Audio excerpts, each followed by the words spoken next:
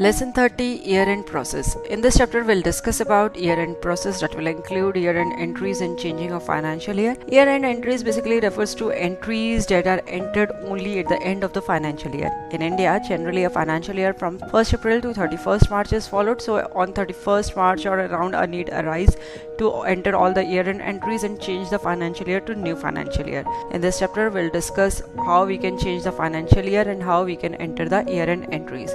Year-end entries will include depreciation charge on fixed asset, interest paid on loan taken from bank, profit loss transfer to partners capital account, and GST payable for the last month of the year. Basically, GST of the last month, that is March, is generally paid in the month of April. So how this entry can be reflected in BUSY. First of all, we'll discuss how we can enter that entry for depreciation in BUSY. For this, we'll go to transactions journal add option. Here we'll enter the voucher series, date, GST nature will select as not applicable non-GST, and then we'll debit the depreciation account and credit the Maruti van account. Here we are assuming that Maruti van worth rupees 2 lakh on which 15% depreciation is charged is being used for office purpose. So depreciation entry we have maintained for car account. Next we will enter a voucher for interest on loan taken from bank. For this again we'll enter a journal voucher. We'll debit the interest on loan account, credit the bank loan account. Here we have taken the account as HDFC loan account, and we'll click the save button to save the journal voucher.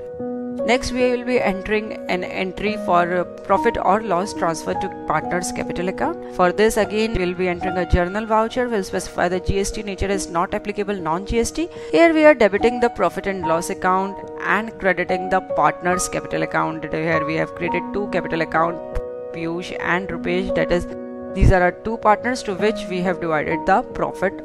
Next we will discuss how we can make an entry for the GST paid for the last month of the year. For this we will be using journal voucher. We'll take the GST nature as GST payment to government. We are debiting the CGST output and SGST output account. If there is an entry for IGST, you can debit the IGST output account also, and will credit the GST payable account.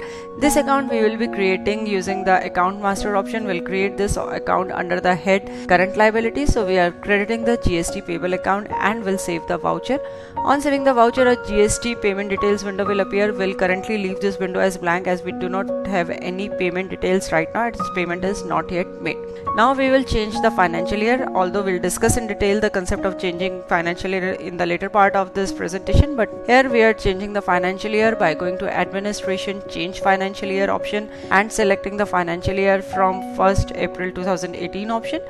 You can see on the screen financial year has been changed. Now we'll go to transactions payment add option. We'll enter a payment voucher where we'll select the GST nature as non-GST, GST not applicable. Here we'll debit the GST payable account and credit our bank account. So we'll debit the GST payable account, and here we are crediting the HDFC bank account.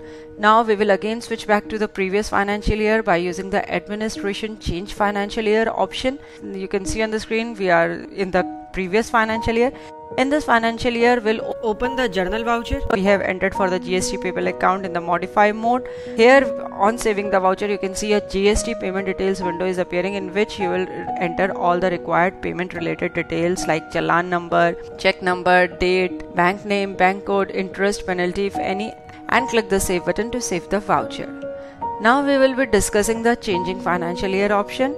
To change the financial year option, you can go to administration change financial year option and select the required financial year. Next, if you want to change only the financial year and do not want to carry forward the balances, then you can enable the option create new year only, don't carry balances. This option is helpful if you want to create financial year immediately without any delay and want to start working in the new financial year, as changing financial year with balances or carrying forward masters takes some time. If you have the required time, you can disable this option and change the financial year with carrying forward balances also. You can see on the screen we have switched to the new financial year, and similarly if you wish to go back to previous financial year at any time, then you can again use the administration change financial year option and select the required financial year in which you want to go back. So this is our chapter on year-end process, in which we have included year-end entries and changing financial year. At the end of the chapter, we have provided certain exercise. You can view the exercise on screen and attempt it. Thanks for watching. For more videos, subscribe to our YouTube channel.